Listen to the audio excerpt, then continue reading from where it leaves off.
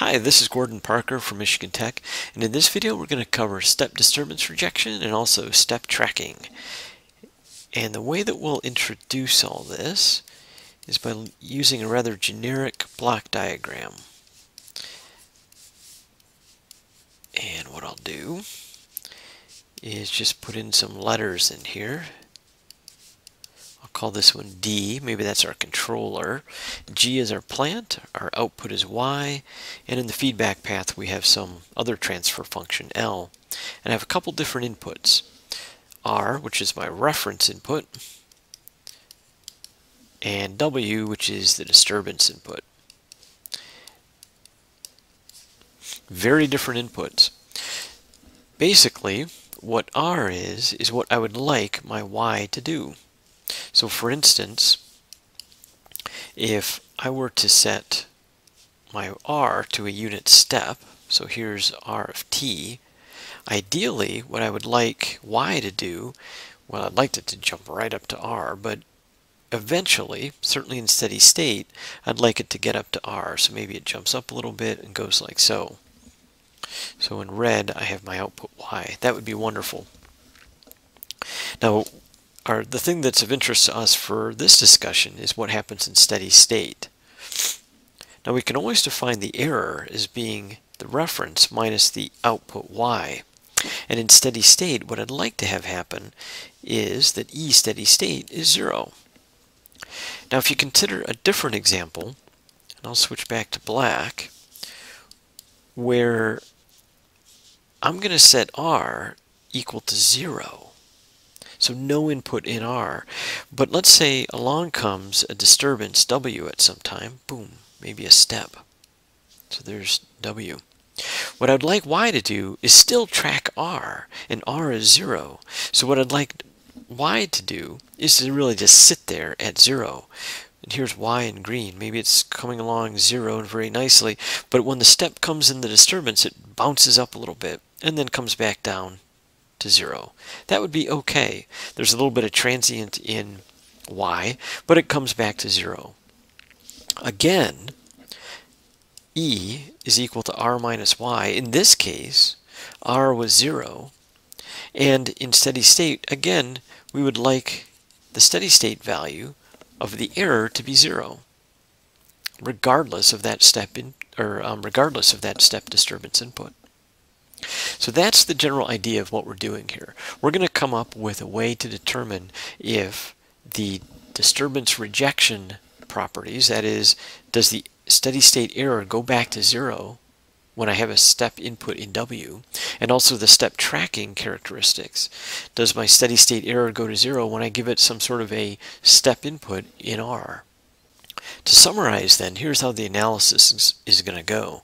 For step disturbance rejection analysis, what we'll do is, that's rejection, what we'll do is we'll set R to 0, and we'll set W equal to a unit step, that's a step disturbance, and then we'll analyze the steady state error. So if the steady state error is 0, then we will say that it does have disturbance rejection properties, or at least step disturbance rejection. And for step tracking, we'll do something very similar. We'll set R equal to a unit step, so our reference input is a step. We'll set W equal to 0 because we don't want to confuse the issue with a disturbance at that point. And again, we'll look for, and I'll put a question mark up here, we'll look for the steady state error. And if it's 0, then we can say that we do have some level of step tracking. Certainly in steady state, we're able to track a step. It turns out that the disturbance rejection analysis is a wee bit simpler than the step tracking analysis. And the reason for that is in both cases, E is equal to R minus Y. A common mistake is to use E equal W minus Y for the disturbance rejection, but you don't. It's the reference minus the output, R minus Y. And for the disturbance rejection case, R is equal to 0.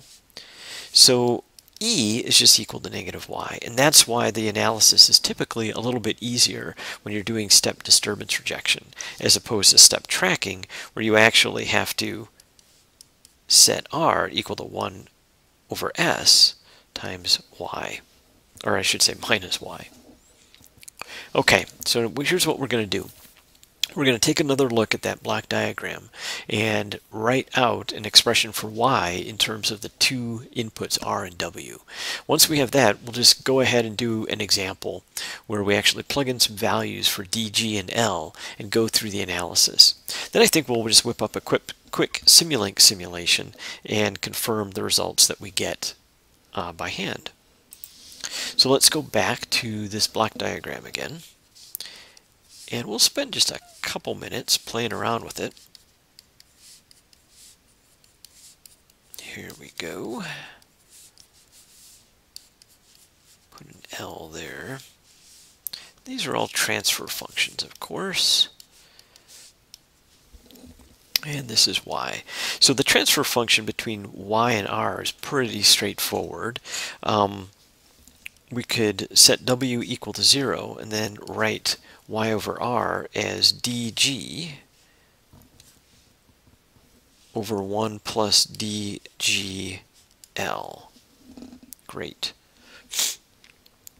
Now, to get the other transfer function, that is to get y over w, then what we do is set r equal to 0 and maybe rearrange this block diagram a little bit.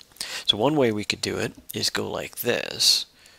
We could, if we set r equal to 0, we could put w there, then we'll get g. Here's our y, and then back through here we get l and d. And I'll zip it in there like so. And now once we write it like that, we can see that y over w is equal to g over 1 plus dgl. So now what we can do is combine these two results and do the following. We could write y is equal to dg over 1 plus dgl r plus g over 1 plus dgl times w.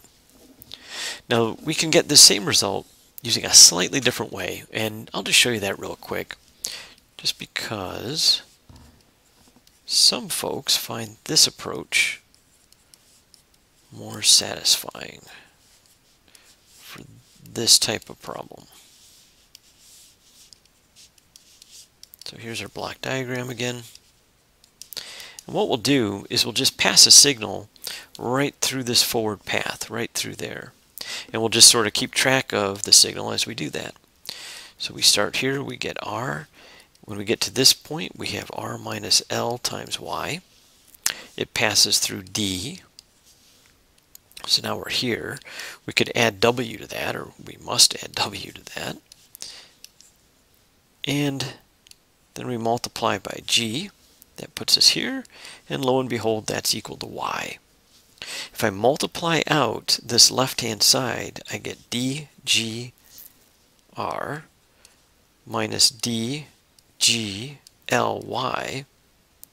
plus gwy, or gw equals y. I can bring that y over to this side and divide through by 1 plus dgl, and I get exactly what we derived a minute ago. Beautiful. So it's just an alternate way of getting the same thing. Okay, so now we have this nice expression for y in terms of our two inputs, r and w. And we'll just go ahead and do an example where we analyze a system's disturbance rejection and step tracking performance. And again, this is all steady state behaviors. So let's do this. For our d, we'll put in a 4s plus 1 over s plus 2. That's a beautiful looking controller. And for our plant, we'll just do something really simple. Just 3 over s. Here's our disturbance. And let's just use unity feedback. So there's our block diagram. we can go ahead and generate the transfer function, or the two transfer functions, y over r and y over w, but I'll write it like this. So let's see, this one would be 4s plus 1, 3 over s plus 2, divided by y, or 1 plus that whole expression, 4s plus 1 over s plus 2, and that's this one. And for the next one, we get 3 over s over the same denominator, 4s plus 1 over s plus 2, and this is the w expression. Go ahead and simplify that, and we'll get a 3 4s plus 1 divided by, let's see, s squared plus 14s plus 3 r plus 3, we'll pick up an s plus 2, and over that same denominator. Of course, the denominators are always the same.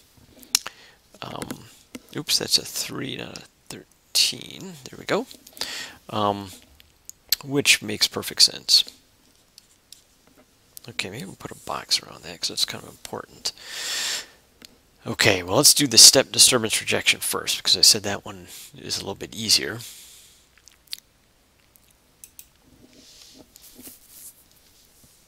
So let's do this, disturbance rejection. And to do the disturbance rejection, what we'll do is we'll set r equal to 0 and w equal to 1 over s. So let's see, I'll get y is equal to 3s plus 2 over s squared plus 14s plus 3 times 1 over s. And I have to form e equals r minus y. But r is equal to 0, so this is just negative y. So this is negative 3s plus 2 over s squared plus 14s plus 3. Not too bad. And now all I have to do is investigate the steady state error. So I could use the final value theorem and say the steady state error is equal to the limit as s goes to 0 of s times e, which would be negative 3 over s plus 2 over s squared plus 14s plus 3. Now I can only do this as long as all the poles of s times e of s are in the left half plane. Well, the poles of s times e of s are the roots of that characteristic equation, and they are in the left half plane. You could go ahead and use the quadratic formula or any root solver, and you would find that to be true. So we can go ahead and do this, and what do we get? Let's see, we get a steady state error of negative 3 times 2 over 3, so we get negative 2. Well, unfortunately, this system does not have great steady state step disturbance rejection properties. If we come along and give this system a step input in w at some point, the steady state error goes to negative 2. Y does not go back to 0, right? Because in this case, r, let's say r is in red, is sitting here at 0. It means we're telling the system to stay at 0, but then along comes a disturbance in w, a step input. What we'd like to have happen is the output y to maybe respond to that disturbance. That's pretty hard not to do, but then to come back down to 0, but it doesn't. Instead, the steady state error goes to negative 2. That is, y actually goes up to 2, right? Because e is equal to r minus y, r is 0, and the steady state error is negative 2, so we end up going from y goes up to 2.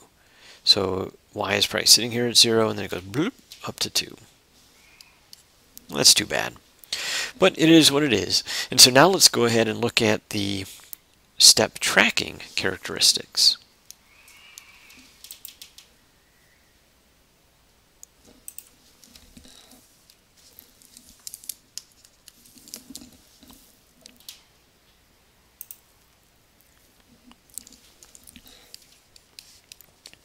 So for step tracking, and again it's a steady state error kind of a thing, we're going to go ahead and let R equal 1 over S and W equal 0. And again we'll look at the error.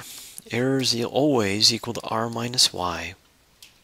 And so in this case it's 1 over S minus, let's see, our Y was 3, 4S plus 1, over that same denominator, times 1 over S, the input R.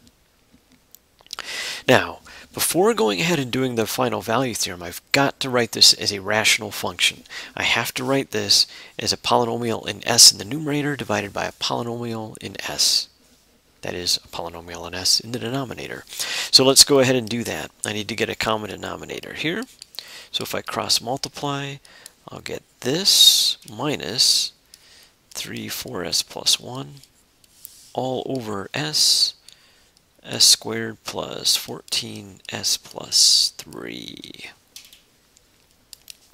Multiply this out, and I'll get an S squared plus 2S. And look, a beautiful thing happens. That 3 cancels with that 3, and so I get this. And again, before I can apply the final value theorem, I have to simplify this as much as I can, canceling out any extra s's in the numerator and denominator. And so I get that. And now the steady state error is the limit as s goes to 0 of s times e, or this, oops, the limit as s goes to 0 of this. And guess what? I get 0. The steady state error is 0. So it means that if I hit this system with a step input, my output y actually eventually gets up to that same value of that step input, and the steady state error is gone, is 0. And so this does have step tracking performance, at least in steady state. Certainly there'll be a transient associated with it, but eventually the output y will achieve the reference input r. So now we have a couple results. Just to summarize, we know that according to our analysis that there should be some pretty good step tracking performance, but rather poor step disturbance rejection properties. So let's go ahead into MATLAB, make a quick simulation of this in Simulink, and take a look at it. Okay, so here I have Simulink open, and I'll just do this from scratch. It's a strange expression, but I'll just start with a new model. And let's see, I'll minimize this, and I'll need to have my palette of goodies up. Okay, so let's see, I'll go over here to continuous, and we'll need a couple transfer functions, so I'll just grab this. And let's see, the controller transfer function was a 4 and a 1 in the numerator and a 1 and a 2 in the denominator. That looks about right. Just right click and drag to copy that. And I'll give myself a little extra space. And this thing was equal to 3 over S. There we go. And now if I go into math, I can grab a summing block. I'll need a couple of those, so I'll right click and drag. And I'll connect up a few things. Like so. There's our output. I'm going to make this a little bit bigger. Scooch around a bit. Okay. And what I'll do for my sources, I'll grab a step and I'll put it into both inputs. Now if I double click on this step, I can see it's going to start at 1, initial value of 0, and a final value of 1. That looks fine, and I'll use this one for R. Oops. That's my reference. Put it right there.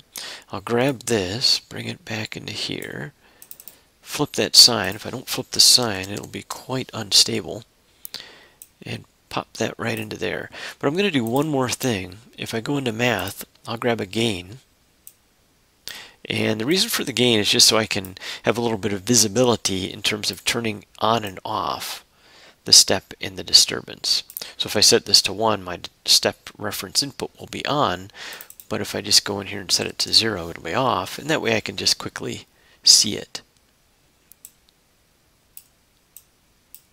Okay, I'm just going to grab these two things, right click, drag, drop them into here, rename this W, and let's see, the last thing I need to do is grab a scope. So from the sinks, I'll grab a scope. And let's see, I'll probably want to look at that output Y. Yeah, that should be good. I'll double click on this and just name it Y. There's my output. That looks pretty good. I guess if I wanted to be fancy about this, I could name this one the controller and this the plant. Okay, I'm going to go into the configuration parameters, and let's see, step time or simulation, let's go for 20 seconds. Whoops, I didn't mean to do that. Let's go back into here. I'd really like to use a fixed step size just so that there's no uncertainty in what happens with the updating of the system. And I chose a time step of integration time step of 0.01 using a first order integration method, Euler integration, and that should be sufficient to accurately simulate this system. Let's go with a reference input of 1 and let it rip. And look at that. It's a little small, so let me blow it up. Oops. Let me blow it up that way. Okay, so we just put a step into the reference input of 1, nothing in the disturbance, and look at what we got. At time equal 1, it jumps up, and it gets up to 1. So the output Y achieved the reference input exactly like we thought it would. It has very good steady state step tracking characteristics.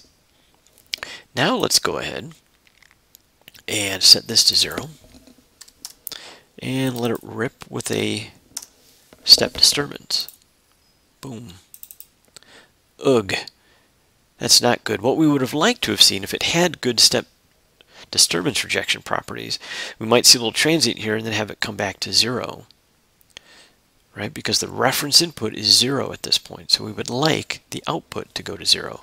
But alas, the output went up to 2 in response to that step input. Rather sad. Now, let's just do a little foreshadowing of what we'll learn about when we look at system type. Let's go ahead and change the plant a little bit. What I'm going to do is I'm going to add another pole at the origin. I'm going to make this 3 over s squared. And we'll do a couple things. We'll make this a 1, so we're doing nothing with our disturbance input, but we're putting in a step input in the reference input, and we'll run it. Okay, so now we have a little bit different response. It's a little oscillatory, but again it gets to 1.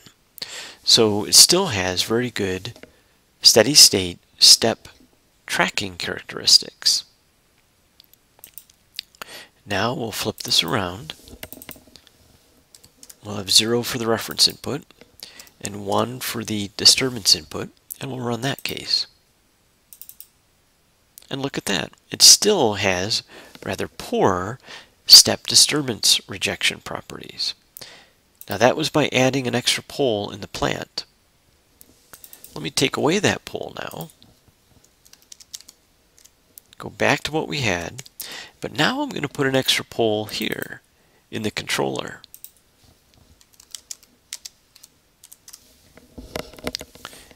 And let's do our disturbance again.